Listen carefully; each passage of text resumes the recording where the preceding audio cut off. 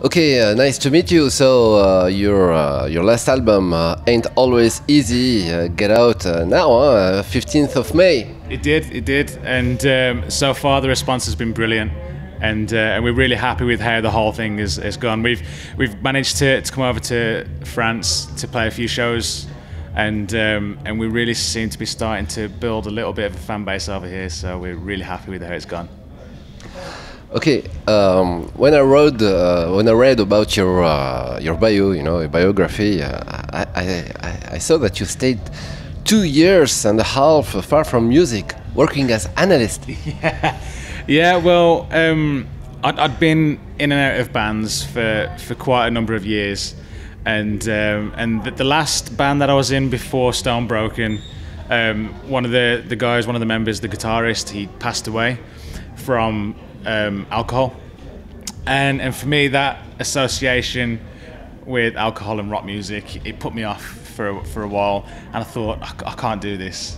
So I carried on with my desk job, and I got promoted and I became a data analyst, which was okay, but it wasn't what I wanted to do.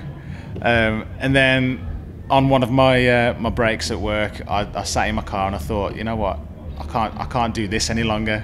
I need to get back out and do some music. So then we started Stone Broken, and it's taken off from there. And although I think sometimes should I have taken that time off, I think I might have needed to take that time off so that I appreciate music more. And I came back with a different attitude, and we've managed to really make some waves. And I'm really happy that we've managed to do it. Speak a little bit about your job as data analyst. Okay, so I used to build spreadsheets and do lots of different scenarios to see if we could make any more money as a business. And I used to work for a company called Blakemore, and they used to supply all the spa shops with their food, and I worked there for 12 years actually, until about a year and a half ago, when I managed to give up the day job and concentrate on music full time. That means that you make studies and you get your degree and everything. No. I literally learnt on the job. That's one thing that I do, is if I put my mind to something, I learn how to do everything, and I do it without any courses or like a qualification or anything like that. I just managed to progress through the ranks, and naturally kind of teach myself all these kind of things. So it's what I've done with the band as well.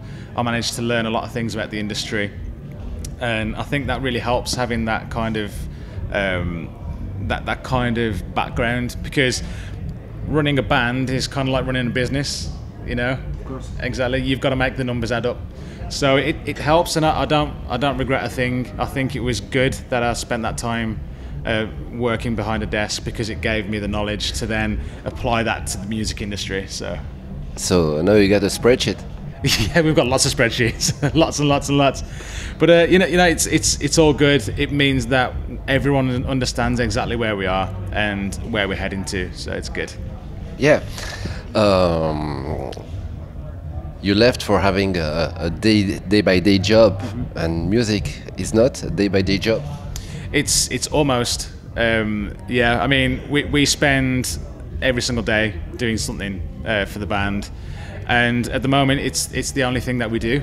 So a lot of people say if you have a good job, you'll never work a day in your life, because it doesn't feel like work, and that's exactly where we are now. I'll wake up every single morning, however early I need to get up for a show. Like this morning, I was up sort of 6:30, and that's fine, because we're going to go and play a rock show. If I was to try and get up at 6:30 to work behind a desk, I would struggle. So yeah, it's all good. We've got a really good setup now, and we're really looking forward to what's around the corner. Let's speak about your last album. You had 6 weeks to write the new songs for the album. Is it very quick, 6 weeks, for making, arrangements, texts, melodies, chords? It was a lot quicker than we usually write, but that's because we had a very, very tight touring schedule, and in a way, I think it helped us write because we had to make decisions very quickly, and we had to trust our instincts, and I think that made for a very natural sounding album, and we sort of drew on influences that were very close to us. It was a very personal album for me. And I think that was all encouraged by having not much time to write it. So although I don't think I'd want to do it again in 6 weeks, it was a good experience. So now when you play your music on stage, you respect strictly what has been recorded, or maybe now you have made the songs maybe more evolution. You made it evolution, you know, and you know, comparing to the tracks on the records. Yeah, I mean, there are a few tracks that we play live in the set that sound a little bit different to the record, and that is just because, like you say, they evolve and they become something different when you put them on the stage. And we try not to just go out there and play the songs. We want to go out there and put on a show. So we have to change little things around and make either songs blend into one another, or we introduce different parts so we can get the crowd participation. And that's what it's all about. It's just a live version of what you've recorded. It doesn't have to be an exact replica of what you've put down in the studio. There are so many different parts recorded that we wouldn't be able to play them all live anyway. So we pick out the parts that we think, you know, need to come through live, and then we play those versions. There's a few songs which we do play exactly as they're heard on the record, but definitely we feel as though the songs need to take on a new life when you bring them to the stage. So we try and incorporate that into our sets. Yeah. The themes of the songs, you know, the lyrics, loss, homesickness, domestic abuse, things you have lived? These things all come from experiences or from observations. So if we've seen anybody close to us that's been in a situation and we feel as though people need to hear about it, then we'll write a song about it. Homesickness, it's not really something that I deal with. I'm quite happy being on the road all the time, but we had a band come over from the US a couple of years ago, and the front man, he missed his family a lot, and that inspired me to write that song, because it's not always easy being out on the road, and that's sort of the first line of the chorus is, it ain't always easy, and that's the title of the album. Because he struggled and he missed being at home with his kids and his wife, and these things maybe go unnoticed by fans sometimes, and they just assume that they love the lifestyle, and everyone's different. So we try and talk about as much as that as we possibly can, just to paint a picture, I guess, and let people into our lives, and let them into other people's lives, and it brings us closer to our audience, I think. About the question about music, do you still respect the lyrics of your song? Because maybe sometimes when you're going to sing, you say, "Wow, I wrote this very fast. Maybe this word would be better like this," or you can change. I've never really thought about it, if I'm honest, because I always see, because we wrote them so naturally. It was almost like it had to. There was no other way to write it. You know, it came straight from the heart. So I've never regretted anything that I've written. We wouldn't put it on the record if we didn't like it. So although the one thing that it can do is it can change meaning. So you may have written it for a certain reason, but then over time it can become, actually, that now relates to that as well. You know, so it's more about the emotion than the lyrical content. I think I always get the message across, but then sorry, the emotion behind it can change. So your band is not very old, you know. I think you're very lucky to having 2 records and a record company and world tour for a band that's only 5 years old. Yeah. We've had an incredible journey so far, and we're very lucky to be in the position that we're in, and we never take that for granted. You know, there's a lot of bands who've been going a lot longer who haven't managed to have the opportunities that we've had. Sorry. So we just work hard, and we try and do as much as we can in as short a space as possible, and we work every single day trying to improve what we do. So I think, although it's happened in a very short amount of time and we've had a lot of things come our way, it's because we've worked for it. So yeah. So when I scheduled the interview last week, so I gone to see your music, and I went to see the comments, you know, and I was very surprised about comments about, you know, the Nickelback thing. Yeah. And now, do you hate Chet Kruger? No. I don't think that there's any space in the music industry for hate. I just don't. I mean, they're a globally recognized band, and we get compared to them quite a lot. And you know, it's fine. A lot of people, when they say, "I hope you don't mind, but I think you sound a little like Nickelback," you know what? I don't mind. Everyone is going to draw their own comparisons. A guy came up to me earlier and said, "Oh, you sound a little bit like Papa Roach." Well, that's how he interprets our music, and and these are all influences that we've had growing up. So it's fine. You know, people will think what they think, and we have songs that have melody and catchy choruses, and I've got a gravelly tone to my voice, so people are going to draw that conclusion. We never set out to sound like anybody, but you know, it's one of those things.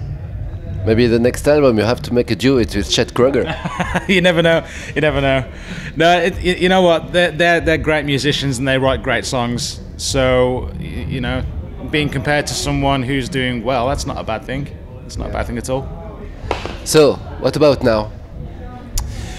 We are going to be staying on the road as much as we possibly can. We've got a week off now, but then we head out to Belgium to play Grasspop. And then we head over to the States in August, September, October on a tour with Fozzy, and we've also got some festivals as well over there. So we're just going to try and stay out there and play to as many new people as we can. Living on the road, it's a dream life. It is. For me, it's not for everyone, obviously, but I actually like being in a different city each day, and I've not actually had a holiday for about 5 years, so getting to see some sights is quite refreshing, and meeting new people and soaking up the culture in these different cities and towns and even small villages that we've been able to visit. It sort of opens your eyes to the rest of the world. I've not been able to see that much before the band, and now we're playing all over the world. It means that I get to see these things. So for me, it's a privilege to be able to do this whilst doing something that I love. So it's for us, it's great. But your friend that passed away many years ago, did it change even the way of living this on the road thing? Yeah, it did. I don't drink, especially not on tour. If I can probably count on one hand the amount of single drinks that I've had in the past 5 years, and it changed my outlook on the whole thing. I used to, you know, go to rock clubs and go out and drink, but it did actually change the way that I live my life. And now instead of that, I'll just keep myself hydrated. I try and work out as much as I can to try and stay physically fit, so that we can put on a great rock show. Because although the classic rock bands would go on stage with a bottle of Jack Daniels and all that sort of stuff, to me that's not rock and roll. Rock and roll is going out there and entertaining the whole crowd. So for me, that's the number one, and that always will be my number one. And yeah, just trying to be healthy out there, because the industry, the way it is now, I need to be doing this for the next 30 years, because you can't just do it for 5 and say, oh, I've made money now, and then give it up. I've you know, and I want to do it for the next 30 years, so I've got to make sure that everything, especially my voice, is still there in 30 years' time. So. And the fact of being losing, you know, a friend, in the lyrics, maybe you should when someone think about it, you could have coming and write lyrics about faith, religion, things like this, but you know. Yeah, we try and write positive songs as much as we can. We actually get quite a few fans that approach us and say, you know, this song really helped me through a rough patch, or this song inspired me to change something about my life. And on the first album that we put out, the first song that I wrote lyrically was a song called Fall Back Down, which is about being addicted to alcohol, and it was inspired by our ex-bandmate passing away. But at the end of it all, there's still a positive message, because I don't think we should dwell on the negative things. I think we should try and turn things into positive as much as possible. And we've actually had a few people get in touch and say, are you a Christian band? You know, because you've got that message. And we're not a Christian band. And in fact, a lot of the guys aren't religious at all. So it's just a different way of expressing it, I think. Although we don't conform to a religion, we still want there to be positivity out there. We still want to help everybody, and we want everyone to get along. So that's being a human being, you know, and that's what we do. We try and encourage that. We've got a fan base called the Broken Army, and they're like a family. You know, they're like 3,000 people on Facebook who all get together, talk about the band, and if they go to a show, they meet up with them, and that's what music's about for us. It's about having that connection, and we go out and we meet as many fans as possible, and it's all about spreading that positivity and faith in humanity, that people are still out there and people still care. That's what it's all about. Yeah.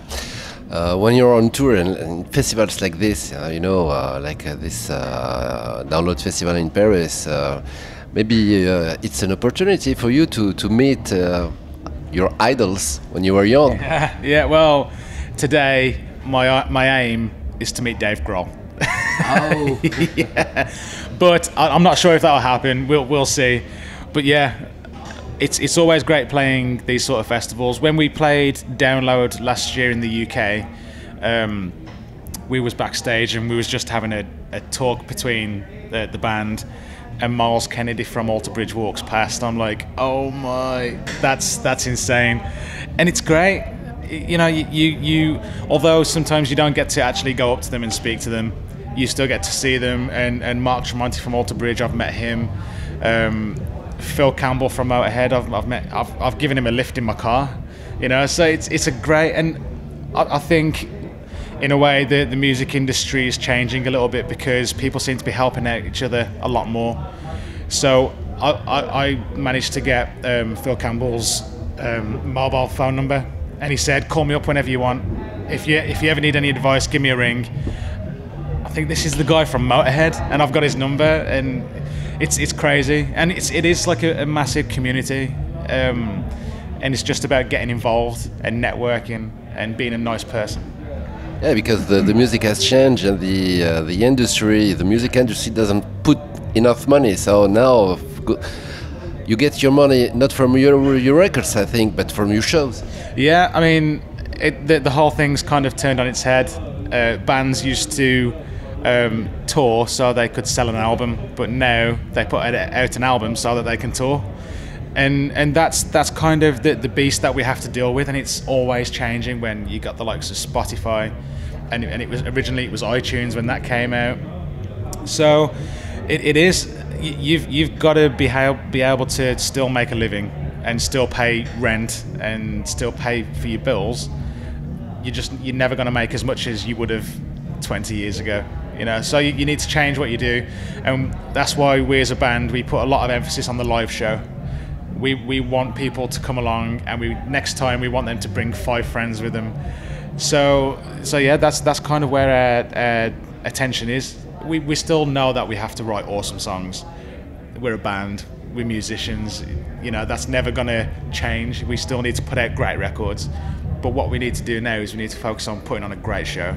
So that's why it helps to be a data analyst. That's why it helps to be a data analyst and to know how to make spreadsheets. Exactly. It all helps, and it all goes into the same thing. You know, so yeah, it's literally all about making things work, and you do whatever you can to make it work. So now maybe you can make you know, a company of for helping musicians on tours to know how to convert money. Well, this is true. I mean, there's a lot of bands out there that will lose money because they just don't know all these different things, and that's another thing that we try and do is if a band comes up to us and asks us anything, we will try and help them as much as possible. We've had meetings with other local bands to us about how you can improve this and how you can improve that, and it's all about sharing your knowledge, because there is no one out there teaching it. You know, we made mistakes along the way, and that cost us money, but we've been able to pick ourselves up and keep going and keep going. And I think it's important that you share that knowledge with other bands, because otherwise there'll be no future headliners. So maybe Phil Campbell one day is gonna phone you to say, "Hey man, help me to make a spreadsheet." Yeah, I can do that. That's fine. It's still up in my mind. I can still do it. So, thank you very much. Thank you very much.